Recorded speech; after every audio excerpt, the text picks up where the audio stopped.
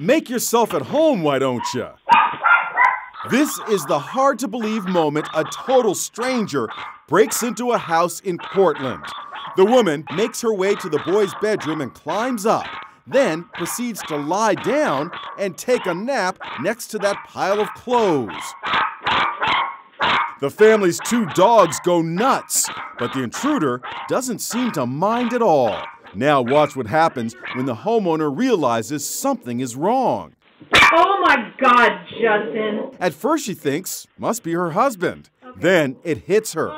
She raises the alarm with a friend she's on the phone with. Goldilocks isn't happy her beauty sleep has been disturbed.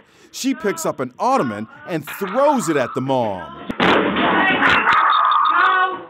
Then she takes off with one of the not-so-great guard dogs at her heels. I saw a dirty foot sticking out of the top of the bed. Homeowner Kelsey Smith tells me she had left the front door unlocked because contractors were coming and going. You must have been freaking out. It was more confusion, honestly, at first, and then she charged at me. It's not a good feeling. The DA declined to press charges against the intruder.